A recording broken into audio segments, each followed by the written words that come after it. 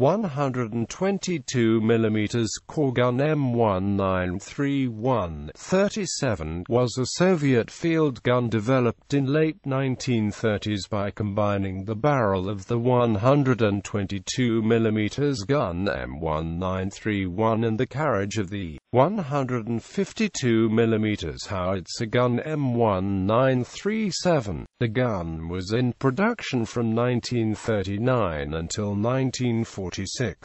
It saw action in World War II and remained in service for a long time after the end of the war. Vehicle-mounted variants of the gun were fitted to the IS-2 and 3 tanks and ISU-122 self-propelled gun. Development history. In 1936 the Red Army adopted the 122mm gun M1931, also known as A-19.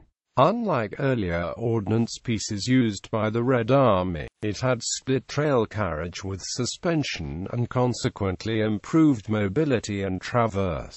The carriage of M1931 had a number of shortcomings though. The elevation mechanism was slow and unreliable. Solid-toed wheels hindered mobility to some extent. There were technological problems in carriage production. Soon after the M1931, the Red Army received another artillery piece in form of the 152mm howitzer gun M1937, developed at the No. 172 plant under F.F. Petrov. This led to an upgrade of the M1931, handled also by Petrov's design bureau. The barrel of the M1931 was placed on the carriage of a ML20. The improved gun successfully underwent trials in September to October 1938 and on 29 April 1939 was adopted as 122mm core gun M1931-37. Unusually, the new variant, like the old one, was referred to as A-19. Production history. The M1931-37 was manufactured by the Barricade plant in Stalingrad, No. 172 plant. The number of M1931-37s manufactured can be estimated at about 2,450, not including vehicle-mounted barrels. Description. Like barrel of late production M1931, the barrel of the M1931-37 was of loose liner construction and consisted of liner, jacket and screwed-upon breech. The breech block was of interrupted screw type, similar in construction to that of the 152mm howitzer M1910-37. Recoil system consisted of hydraulic recoil buffer and hydro-pneumatic recuperator, both located inside the cradle under the barrel. The gun had split trail carriage adapted from the 152mm howitzer gun M1937. The carriage was fitted with leaf spring suspension and metal wheels with pneumatic tires.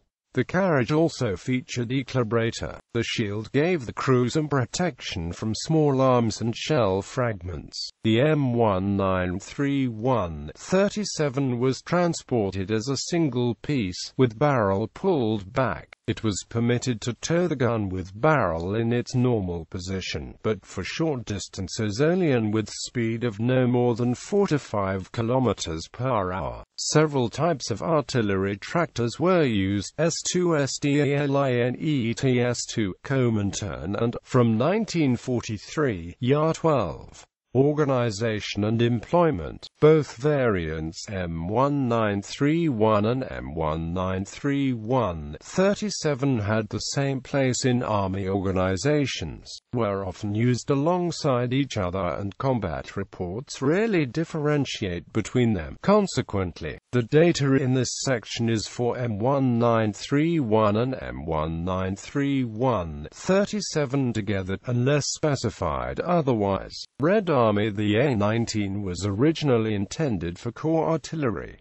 Together with ML20 it formed a so-called quadruplex. In 1940-41 there were three types of corps artillery regiments, with 2 battalions of ML20 and one of either A-19 or 107 mm guns, with 2 battalions of ML20 and 2 of either A-19 or 107 mm guns, with 3 battalions of ML20.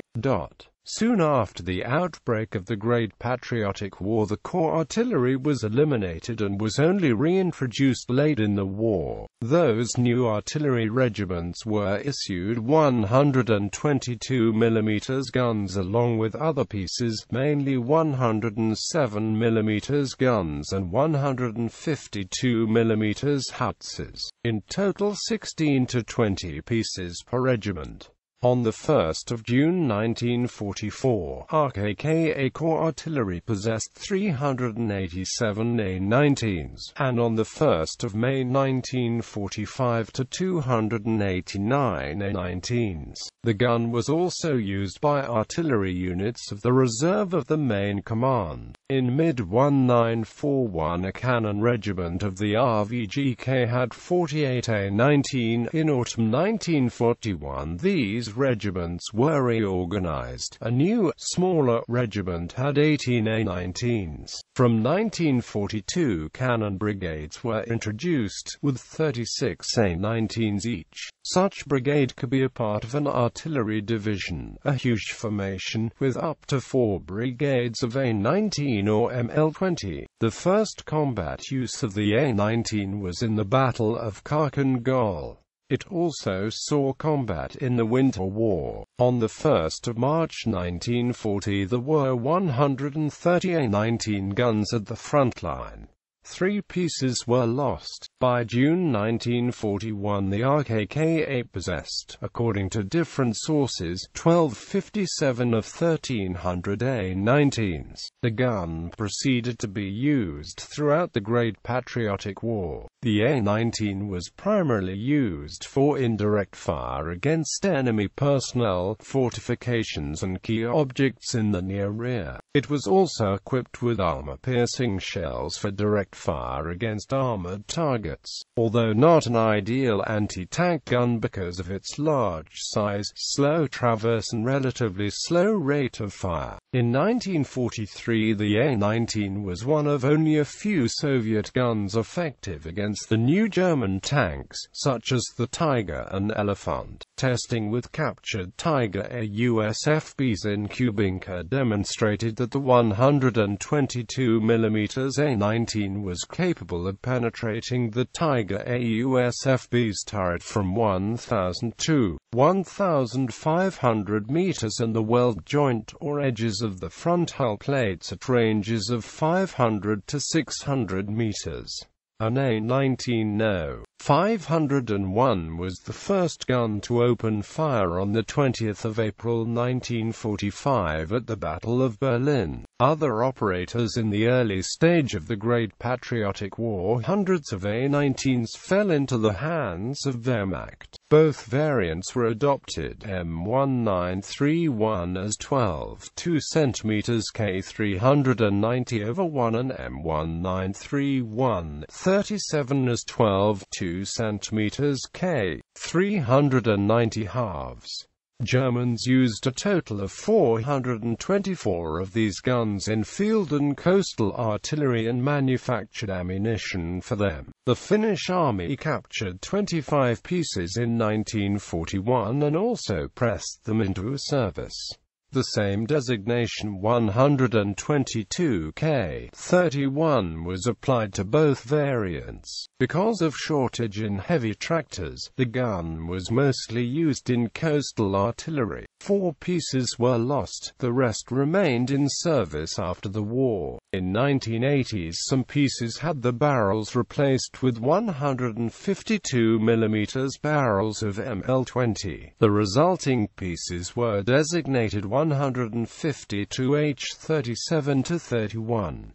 In late 1980s, both 152 H-37-31 and the remaining 122 K-31 received new 152 mm L-32 barrels manufactured by VAMAS, to become 152 H-88-31. The A-19s were used by Polish armed forces in the East in 1944–45 and remained in Polish service after the war. In 1952 the Polish army possessed 63 pieces. In 1980s, in order to improve their mobility, the Polish guns were fitted with wheels from Carriage 255B truck, resulting in 122 mm Armata WZ, 1931, 37/85. 78,122 mm guns were supplied to Yugoslavia. Other recipients of the M1931 37 were Syria and Egypt. China also purchased a number of the M1931 37 during early stages of the Second Sino-Japanese War. Variants: A-19S, slightly modified variant of A-19 for use in ISU-122 self-propelled gun. D-25 in 1943, a tank gun based on the A-19 was developed for the new Joseph Stalin tank, in particular because the existing 85 mm tank gun utilized in the early prototypes was deemed insufficient. The resulting prototype was the IS-122. There were, however, safety concerns as the muzzle brake on the gun exploded, nearly killing the attending Marshal Kliment Voroshilov. The fact caused some initial resistance to the adoption of the gun, but Stalin supported the decision to arm the tank named after him with a 122 mm gun. The gun was redesigned to address the safety issue, and the resulting weapon was named D-25, analogous to the earlier D-5T 85 mm gun. D-25T, tank gun variant. In the last days of November 1943, Fyodor Petrov's artillery design team tried the D-25 122 mm core gun on a mounting used for the D-5T 85 mm tank gun against a captured German Panther tank. Tests took place in the Kubinka Proving Grounds, firing from a distance of 1,200 meters. The round pierced the front glacis, made its way through the engine block and penetrated the rear plate too. After the overwhelming success of this trial, necessary adaptations were made during the following weeks, and the model was accepted as the D-25T on the 31st of December 1943. Production started immediately to equip the IS-2 tank. D-25S variant for use in late production ISU-122 self-propelled gun. The variant of ISU-122 armed with this gun was designated ISU-122S. 152 H-88-31, a Finnish modernization involving the upgrading of the caliber to 152 mm. 122 mm Armata WZ.